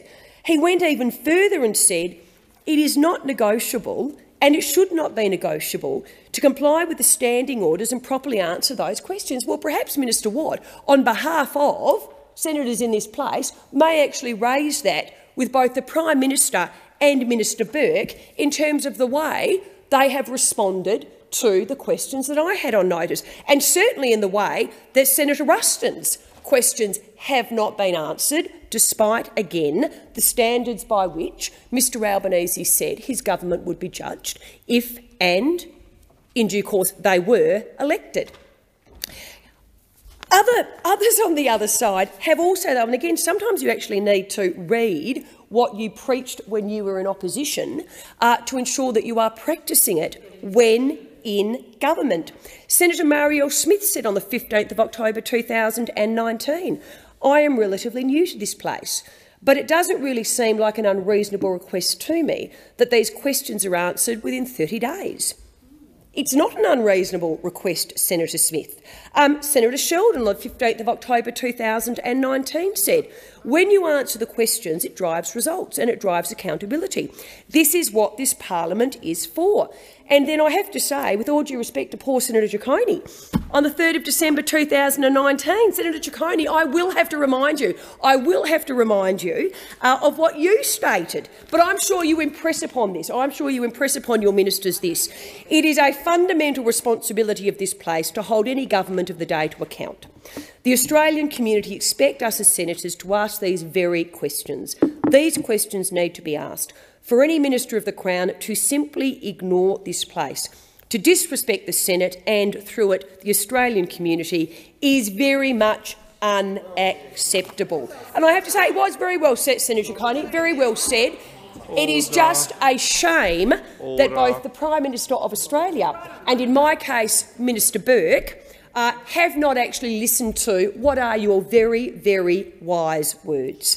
So, Mr President, or Mr Acting Deputy President, as Senator Ruston has clearly articulated, as is evident from what those on the other side said when they were in opposition, and certainly by the actions of the now Albanese government ministers, but in particular the Prime Minister himself, they set themselves the standards of being a government that would have integrity, be transparent with both the Senate and the other place and the Australian people, and certainly provide accountability. And yet, day after day after day, and we haven't even reached the first-year anniversary of the election, all we in this Senate and the Australian people are seeing is a government doesn't really care what it said prior to the election, a government that once elected turns its back on the promises that it made, a government that fails to hold itself to the standards it set, and quite frankly is a government that is just full of broken promises. Senator Bragg. Acting Deputy President, and I rise to take note of the failure to answer questions. And it is a systemic problem, I think, across this government. There are basically three mechanisms where we can get transparency on key issues for the Australian people. Now, we have the questions on notice processes, which Senator Cash has already detailed has not been respected by the government. Then there are the orders for production of documents, which I must say are also have been regularly ignored. And then there's, of course, the mechanism of freedom of information, which is available to any citizen. And what you often see from this government is a tendency to merge a freedom of information request lodged by a citizen who may also be a senator at the same time, with a question or notice or with an order for production of documents. Now, of course, these things are not supposed to merge. They are supposed to be treated separately. But we see a deliberate corruption of these processes across the board. And by using that term, I don't mean to say that people are corrupt, but I mean to say that the process is often corrupted in the sense that it is not respected for what it should be. Now, I have lodged, for better or worse, many questions on notice through the Senator Gallagher's office on behalf of Mr Minister Jones. Now, these things range from detailed questions on financial advice policy, superannuation policy, matters to do with the Australian Securities and Investments Commission. Now, the government is now sitting on a key test in relation to these matters because after yesterday's motion on this report into the ASIC Deputy Chair, the government will have to decide, is it going to release a report that the Senate voted overwhelmingly for the government to release. Now, we haven't called on the Securities and Investments Commission to make the report public. We've called on the government through the Treasury and the Treasurer to deliver that report. And it will be up to the Treasurer now to comply with that order.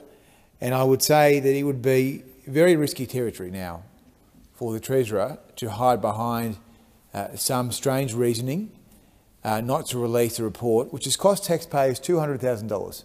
Taxpayers have forked out $200,000 for a secret investigation into an ASIC commissioner, which was covered up by ASIC, or attempted to be covered up by ASIC at Senate estimates. And fancy that, the corporate regulator, the organisation which is required to hold Australian companies to account, is covering up an investigation into one of its own. Now, is there any wonder why corporate Australia regularly breaks the laws we set here in Canberra, that corporate Australia doesn't take ASIC seriously, ASIC's reputation is in the toilet, and that people don't fear ASIC?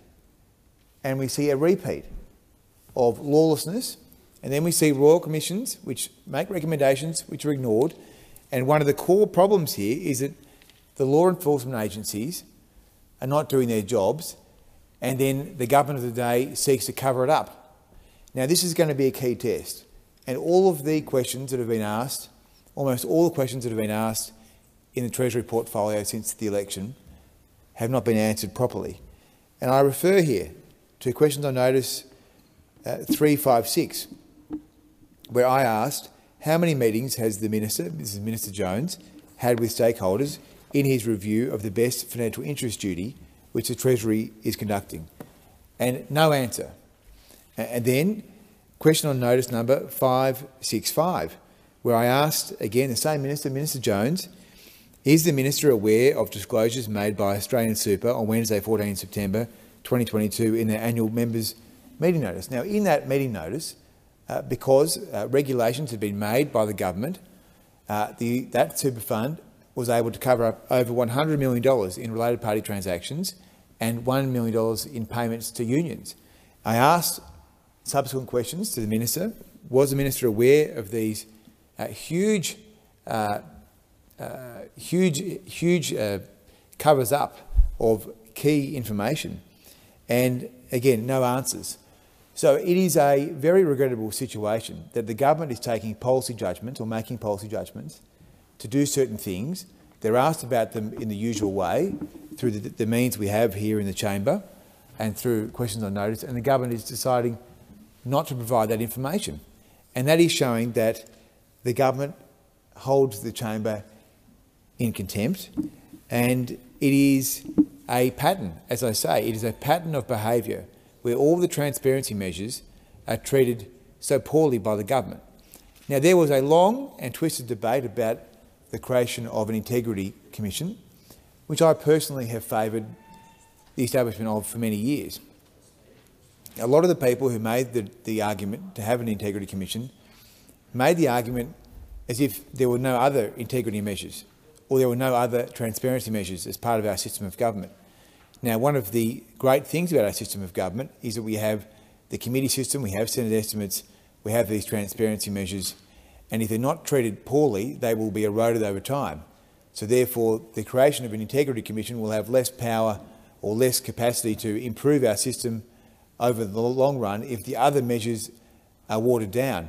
So it does take, I mean, a government needs to respect the institutions that it inherits over time.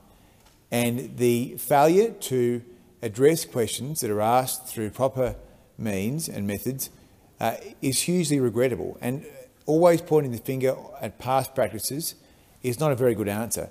And I'm sure that there have been cases in the past where governments have not answered questions properly, and I think that is hugely regrettable. Governments who want to preach to the electorate that they are going to be the paragon of virtue and the paragon of integrity should, of course, hold themselves to that standard. I think that is only reasonable that that's what an opposition would seek a government to do, that if we are asking reasonable questions in accordance with the rules, that they would be answered within the timetable, or at least the substance of the answers be given, rather than fobbed off. So I have to say that it concerns me that answers aren't given, but it also concerns me that when answers are given, they're not actually given. But the greatest concern I have here is the meshing together of the processes which aren't supposed to be meshed together. If I ask a question on notice to the minister, I'm not supposed to get an answer back saying, oh, we've got an FOI from you. You're supposed to actually treat them as if they are not intersecting with one another.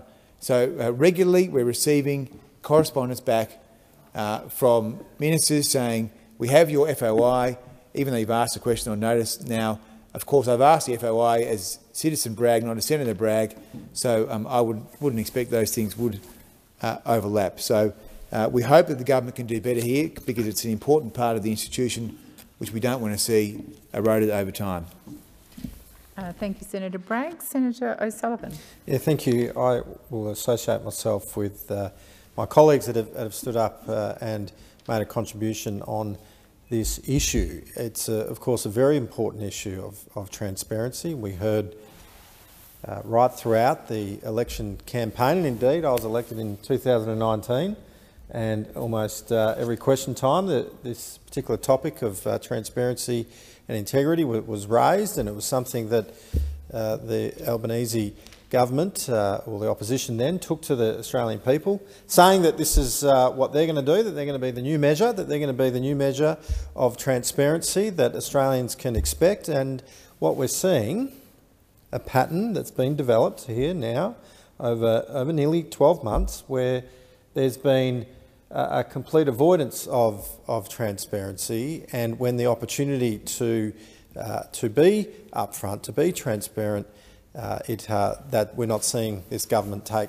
that seriously. And so I associate everything myself with everything that Senator Ruston, Senator Cash, Senator Bragg have said, and I thought it was quite interesting that in the contribution that Senator Cash made, that she reflected on some of the comments that my colleagues on the other side, when they were on this side, were making in the last term. And Senator Cash referenced a statement that my good friend Senator Sheldon made, where he said that when questions are answered, there's progress, or words to that effect. Things happen, and he's absolutely right. And what we need to see is this government start to take their responsibilities more seriously, or at least, at the very least, take this chamber and the processes as Senator Bragg was speaking about more seriously, and understand the importance of their role in ensuring good accountability and good government. And some of the questions, I was just going through some of the questions that Senator Ruston is waiting on, questions that she's put to the Minister for Health in relation to various issues of the health portfolio. I mean, some of these questions, they're hardly gotcha questions. Like, they're not there to just trip the government up. Some of them relate to very serious issues that many Australians are facing. Now, I remember about 12 months ago, or just over, I had someone come into my office, and was a father of a child that has juvenile diabetes. And this father, Jeff, his name was, he explained to me that for a child who has a continuous glucose monitoring device, that the worst day of their lives is actually their 21st birthday. Because on their 21st birthday, they were going to lose the access to that glucose monitoring device because it was no longer going to be covered under the PBS or under Medicare. And because as an adult they weren't afforded. Now, we, and many of my colleagues would have been approached by similar stories in their electorate offices as people came forward, and there was quite an active campaign to convince the government of the day that ensuring that adults got access to those devices was important. And I remember engaging with the Minister for Health and through the election campaign, the Health Minister, then Health Minister, Greg Hunt, made a commitment on behalf of the Australian Government that should the coalition be elected, they would provide those services and provide those devices to adults. And thankfully, the Labor Party matched that commitment. They matched that commitment. And so here we have a question that goes to, what are you doing? You said you would do it. It was part of your election commitment. You jumped on the Me Too bandwagon. That's right, Senator Hughes. They jumped straight on it. Now, good. We applauded the fact that there was unanimity on this issue, and Australians were very, very grateful for that. So here's a question.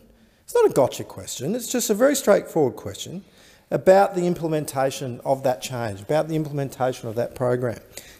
How many additional devices are estimated to be required to meet the demand? Pretty basic question. Nothing there to trip the government up. How many patients are waiting to access a device? Pretty straightforward. Is there a shortage of continuous glucose monitoring devices for type 1 diabetic patients? Again, pretty straightforward. How's the department triaging which patients have access to a device?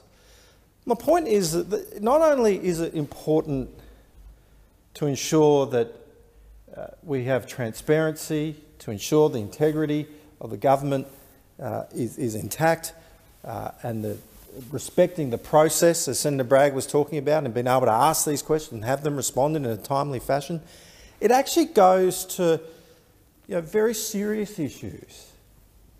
Like Senator Sheldon was saying, if we want to see progress, then we've got to see answers to these questions. We've got to see answers to these questions. So that's why we ask these questions. That's why these questions are there, and expecting a response is important. And having those responses come in a timely fashion is critical because it actually impacts people's lives. It's disappointing that families look to a 21st birthday as actually the biggest disappointment. I mean, most people look to their 21st birthday and it's a big celebration, but for sadly too many people, as they're becoming adults and progressing through their life, if they've got type 1 diabetes and they're going to lose access to that machine, to that device, it's going to obviously have a dramatic impact on their well-being, on their health. And so that's what this is about. It's more than just transparency, it's more than just integrity, it's about people's lives. And I urge this government to take their job seriously. You weren't just elected to hold a position. You're elected to lead. You're elected to actually deliver the services that Australians expect you to deliver, and that good taxpayers are paying for the delivery of those services. So I implore you, take this job seriously. Don't treat us with contempt. Don't treat this place, this Senate, with contempt, because you're not just working against the institution, you're actually working against the Australian people who expect more and expect you to stand up for them. Thank you, Senator O'Sullivan. So the question is that the motion is put by Senator Cash be agreed to. Those of that opinion say aye. Against? I believe the ayes have it. I think we're now moving to taking note. Is that you, Senator Hughes?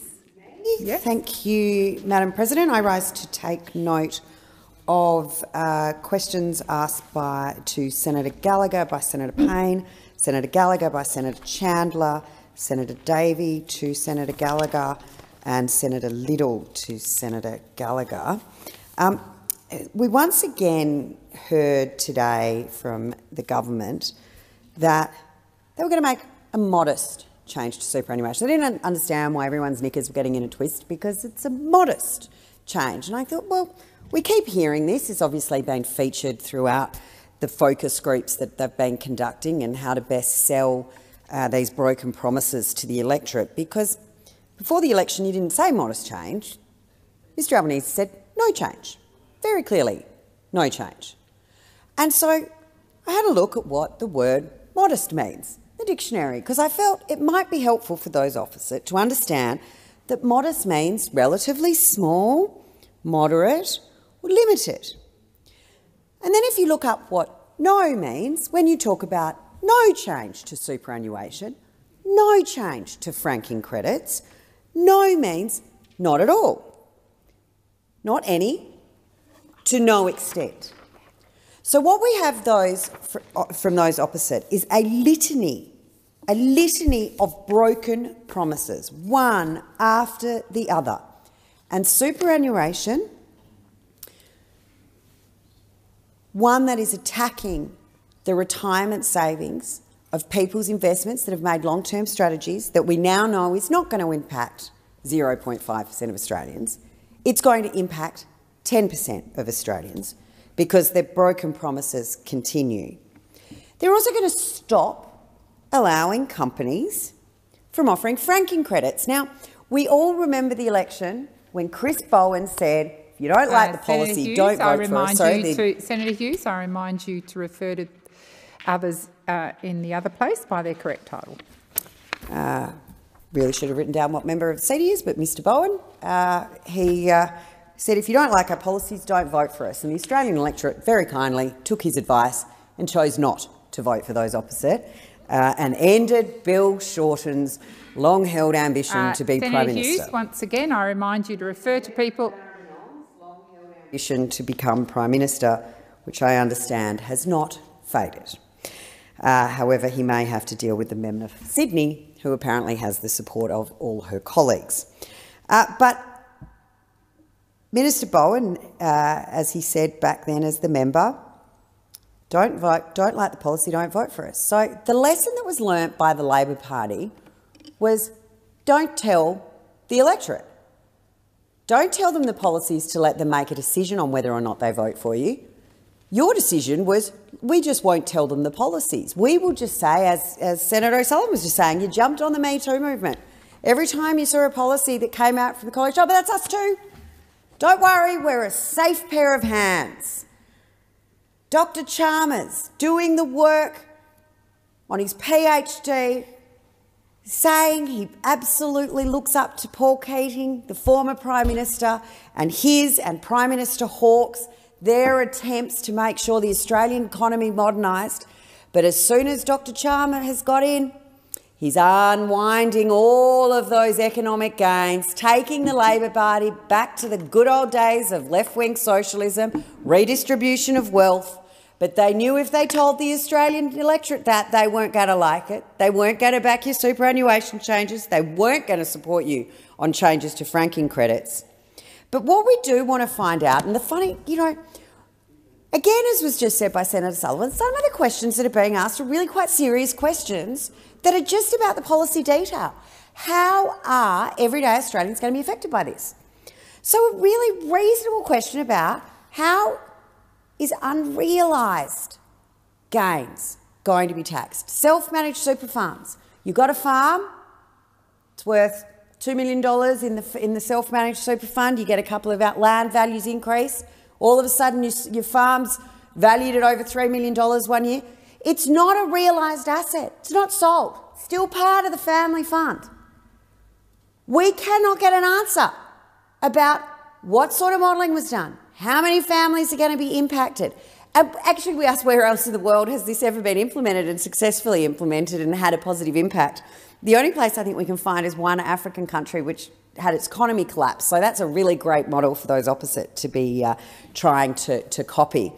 But these are simple questions, and it either just shows you're continuing to lie to the Australian people, breaking promises, or you simply just don't know the answers. Thank you, Senator Hughes. Your time has expired. Senator Polley. President, thank you for the opportunity of being able to make a contribution to this debate. Well, can I just remind those listening and those on the opposition benches that they were in government for almost a decade. And when they left government, one has to ask, why were they booted out? The Australian people lost confidence in them. Why? because of the rorting, the dysfunction of the government, the mismanagement. And when the good senator asked questions today, the question in relation to health and access to GPs, one has to remember that the former Prime Minister, Scott Morrison, had such little faith in his health minister that he actually took control of the health portfolio as well as being Prime Minister and 4 other ministries. So that's how dysfunctional that government was. But you cannot accept, and the Australian people understand this, you cannot accept that a new government coming in, and I think we're a very good government, but even we can't fix the mess that was left behind by those opposite for the last decade. Now, we all know, and from my home state of Tasmania, we know only too well the crisis in health there that's been left. Lack of access to GPs, hospitals that are under enormous stress. We know that the ambulances, and the good senator from Tasmania here understands that the Royal Hobart Hospital and the Launceston General Hospital and in Burnie and other hospitals, the ramping and the issues facing our health system is really chronic. Now, we're the ones, whenever we've been in government, it's been a Labor government that has built the nation when it comes to skills. We've built the nation around Medicare and ensuring people have access to their GPs. We invest in mental health. We invest in housing. We are very aware of the homeless crisis in this country. And then we've got the opposition who now, they want us to just rewrite history and forget about the $1 trillion debt that they left the Australian community, and we're the government who now has to manage that debt. We have to begin to start paying that down. So what we've introduced is a very, very modest change to superannuation. So what we've got is those people, all this week they've come in at every question time and taking note, bleating about the impact that's going to have on people who have $3 million plus in their superannuation. That they are still going to get a concession, but not as great a concession as the rest of the people. And let's face it, most Australians have a balance of $120,000 in their superannuation fund. So I look at it and say, we've got $1 trillion debt on this hand. We're going to have to pay it down there. The Australian taxpayer, Australians are going to have to pay this. So a modest impact on those who have, as I said, $3 million plus in their superannuation, which is going to affect 0.5% of the Australian taxation, and those who have superannuation, is very modest.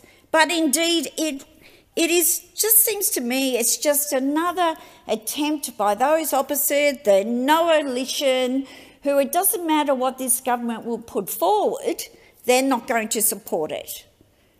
They talk about homelessness, they talk about health, but when it comes to addressing those issues, like providing a housing future fund so we can supply and assist people to get into affordable housing, particularly when it comes to women and children, what do we get from the Liberal coalition?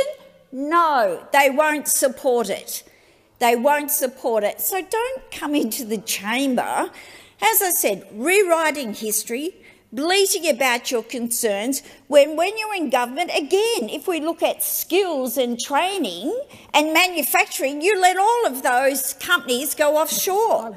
The only way you're going to provide manufacturing in this country is to support TAFE system. That's why we've introduced 180,000 fee-free TAFE Thank you, places. Senator Polley. Your time has expired. Senator Little.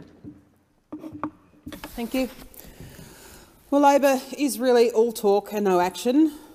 Labor said they were going to strengthen Medicare, but so far they have only weakened our health system. They've slashed Medicare mental health support in half. They've cut 70 telehealth items, cut hospital funding in the budget, And bulk billing, well, that's plummeting. This is particularly concerning for rural and regional Australia and in South Australia, my state, where we know workforce shortages are hitting the hardest, and this government has only made it worse. They have ripped doctors out of country towns through their changes to the distribution priority areas for overseas trained doctors. I hear it in South Australia. And now they are relegating international doctors and nurses working in regional Australia to the bottom of the visa pile by failing to prioritise 887 regional skilled visas. On the eve of the election, the Finance Minister, Katie Gallagher, promised Australians that an elected Labor government would have 50 urgent care clinics up and running within the first 12 months.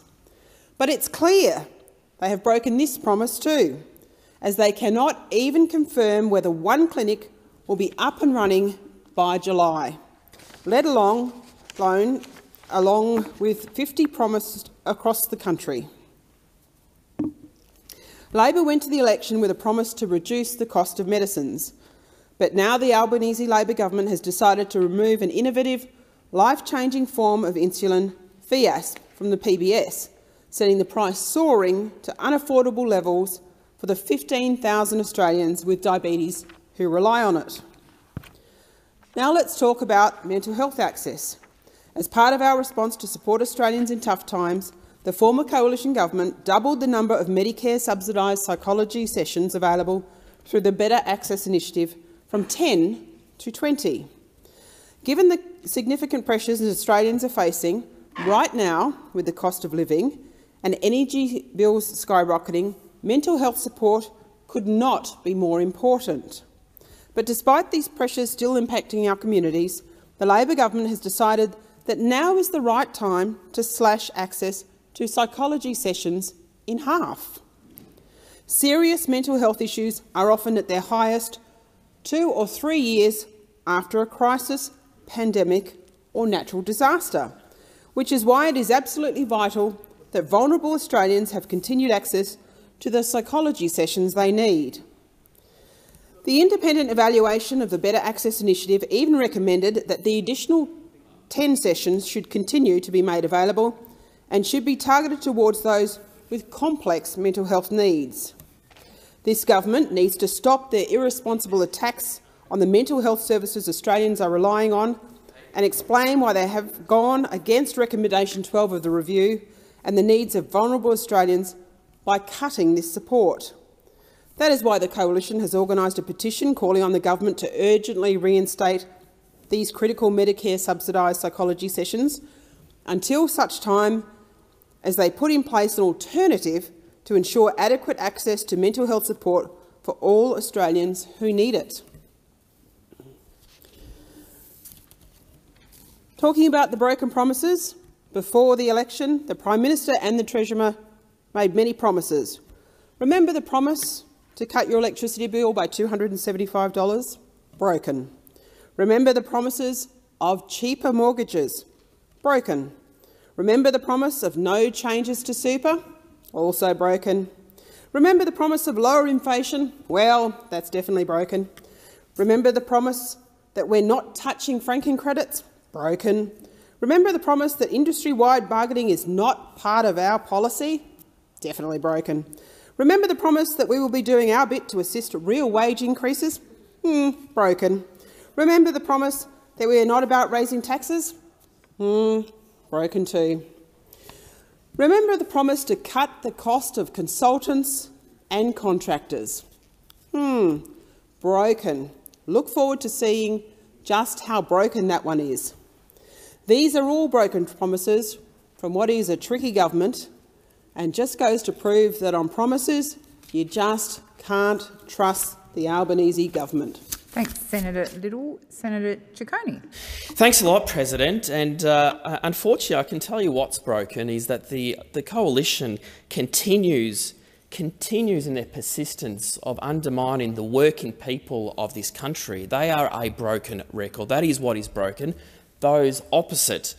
And the reason why that they don't want to talk about the benefits of the superannuation scheme is because those opposite are embarrassed about the $1 trillion that they racked up when they were last in government not too long ago. They racked up $1 trillion and not put forward any solutions about how this government fixes the structural deficit that we have inherited and we are now trying to fix. But yet they come into this place and instead of defending the workers of the country, are defending the 0.5% of people who are very well off and who can afford to pay a bit more tax in order for us to fix the budget structural deficit that we have inherited. So before they come in here and accuse us of trying to break any promises, I think you should look at yourselves first about the mess that you have left us.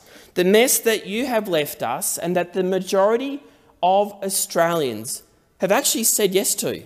2/3 of Australians in the latest new poll actually agree with the government's position of fixing the budget bottom line. In fact, the majority of coalition voters have actually agreed with the Labor Party's policy that we have recently announced.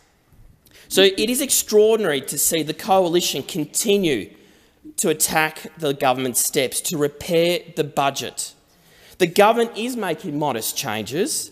It is making modest changes, but allowing the very wealthy to still receive a tax concession. The only difference is instead of paying 15%, they'll pay 30%. And these are people that would be paying around 45% on their income tax. So they are still much better off. But unfortunately, governments have to make these tough decisions to fix the budget bottom line.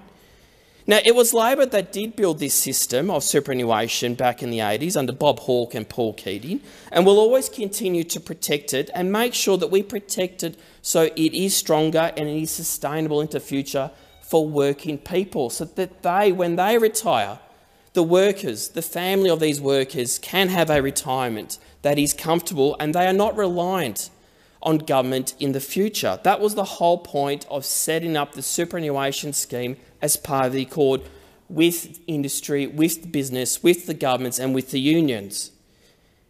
But also it's important to remember that it was those opposite in the last government, many backbenchers, some of them in this place today, that were opposed to the super guarantee, opposed to the guarantee increasing from 9.5%. Further opposition around those 0.5% incremental increases. Yes, hello, Senator Rennick. I do know your opposition to that. But it was a number of Liberal and National senators and members in the other place, President, that were opposed to super guarantee increases and today remain opposed to superannuation even existing. So since coming to government, we have been upfront about the challenges about the economy and the budget. We've inherited $1 trillion and the $50 billion structural deficit that we are now trying to fix. Now, this is about responsible budget management, and the government has to make these choices so that we can continue to invest in defence, in health, in aged care and the NDIS. But it is really something about the coalition priorities that has got me today. And I want to place on the record in the last minute that I have about a speech that former Assistant Treasurer Senator Rod Kemp gave in a speech in Brisbane on the 28th of May 1999, entitled The Government's Approach to Super. Now, in his speech, he said, and I quote, "On coming to government, it was clear that the existing tax concessions for superannuation were unfairly skewed to high-income earners. To address this inequity, the government, that is the Howard government, introduced the superannuation surcharge. While this measure has been criticised by some, there is no question that it meets the equity objective, nor have I heard any justification of why high-income earners should have continued to receive the disproportionately large tax advantages that were available before the introduction of the surcharge." Thank you, Senator Ciccone. Senator Rennick. Thank you, Madam President. And I'm glad Senator Ciccone quoted former Assistant Treasurer Rod Kemp. He didn't really have to go back that far, because I've said that all along, ever since I got into this chamber, that superannuation is a rort, and it was only a matter of time before Labor would try and get their hands on the money. But we should also, given that it is International Women's Day, just talk about how inequitable superannuation really is for women. If we actually look at the mean balance of superannuation for women aged 60 to 64, their balance is the mean balance is $280,000, whereas for men it's $360,000, and so there's about a 30% higher mean balance for people when they retire for men than there are for women. So what better way on International Women's Day to decide to abolish super and let women keep their superannuation so they can own a house? So they can own a house, because at the end of the day, you know, if you got a man and woman in a house, they share it 50%. So what better way of sharing the debt than that? But I would also like to just follow up on Senator Little's questions, which I thought were very relevant, and I commented on this earlier this week about the Labor Party abolishing the PBS subsidy for the 15,000 people with diabetes. I find it incredible that you would make it harder for these people to abolish a drug that actually does work. I note that the Labor Party continues to push a fifth shot of the vaccine that hasn't stopped transmission or infection. So maybe they should actually stop spending money on vaccines that don't work and actually put it back into measures for mental health and for diabetes, which, mind you, has up by 10% since the rollout of the COVID vaccine, which isn't surprising because diabetes is an autoimmune disease. And as we know, the vaccine induces an autoimmune response. So surprise, surprise, are we surprised that we actually get an increase in diabetes? No, we aren't, if I can answer my own rhetorical question. And I'd also like to pick up on Senator Cicconi's claim that we've actually got $1 trillion in debt. We don't actually have $1 trillion in debt. I just looked up just then on the Australian Office of Financial Management, and we're currently at $900 billion. But can I say that a lot of that debt was incurred throughout COVID in response to the hysteria driven by Labor premiers who got up there every day, day after day, one at 9 o'clock, one at 10 o'clock, one at 11 o'clock, giving us all the COVID cases. And when there weren't COVID cases, they'd tell us that there was COVID in the sewerage. And then when we'd go for 3 months without COVID, we'd get one case and we'd shut down the entire state over one case. And then finally, when COVID did break out last year, we were told not to go to the hospital, but rather, if you had a case of COVID, but to actually stay at home and take Panadol. So after all the hoo-ha about being told how we had to shut down and lock down and how the federal government was, basically blackmailed into throwing hundreds of millions of dollars at the state governments who were just generating fear, that was the real pandemic fear. We found out in the end that hospitals still weren't ready. And they're still not ready today, mind you. Our ambulance waiting times are through the roof. The ambulance ramping is out of control. We've got waiting lists, record waiting lists across all the states who, of course, overinvested in hysteria and didn't actually invest in good, solid, long-term health infrastructure like beds, like more doctors, like nurses, and actually put the money into actually putting more money on the front line for services instead of fear-mongering. But of course that is what we get with this side of the government.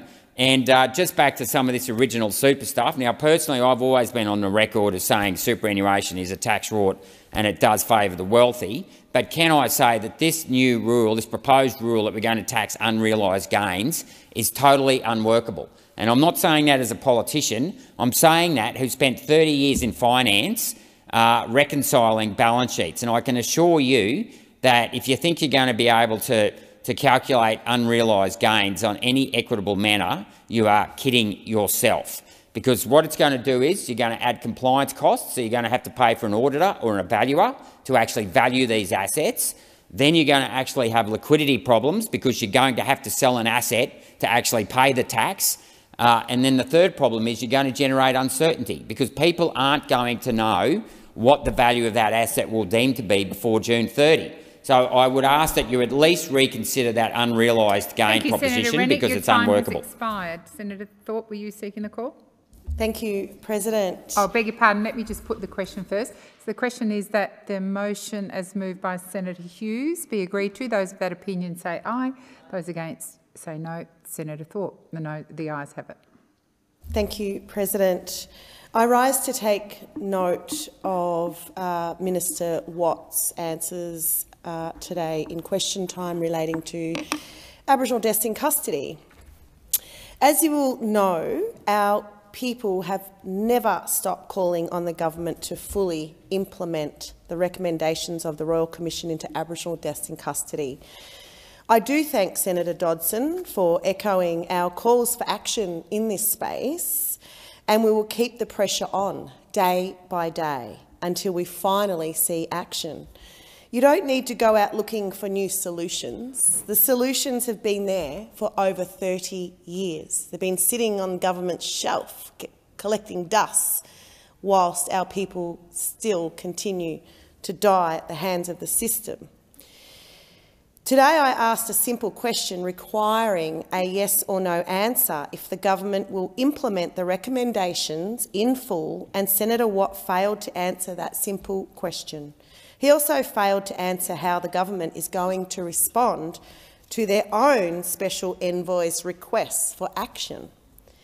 I appreciate that some steps are being taken on deaths in custody by this government, but in many other areas we have seen the federal government's continuously palm off responsibility on deaths in custody to the states and territories. The federal government needs to finally lead the way in this space to make sure all recommendations are implemented in full. We need urgent action today. Every death in custody is one too many. Deaths in custody are preventable. Families and communities are always in a state of mourning from this ongoing torture in the Australian prison system against First Nations people. One simple action for this government to take is to get Medicare and PBS into the prison systems in this country. You wonder why people are dying in custody. They don't get medical attention in the way that they need to. They don't have Medicare in prisons. This will benefit everybody. This will allow better healthcare services and wider medications available to those incarcerated. This will also allow for early detection of diseases and allow their prevention. For imprisoned First Nations people, it would mean access to culturally safe community health services and Aboriginal health checks. It would also mean that a continuation of care is possible after the release from prison, which would prevent a lot of health challenges for our people experienced during that time. It would also mean access to much-needed mental health services. Medicare in prisons is theoretically a Labor policy, but we never have seen any effort to actually make it happen. Well, it's time to do so. Another obvious step to take is to review the implementation of the 339 recommendations that are on someone's shelf, dusty from 32 years ago. The last review was handed down in 2018 by Deloitte and has been widely dismissed by experts due to the dodgy desktop analysis that they took. They didn't even talk to the people.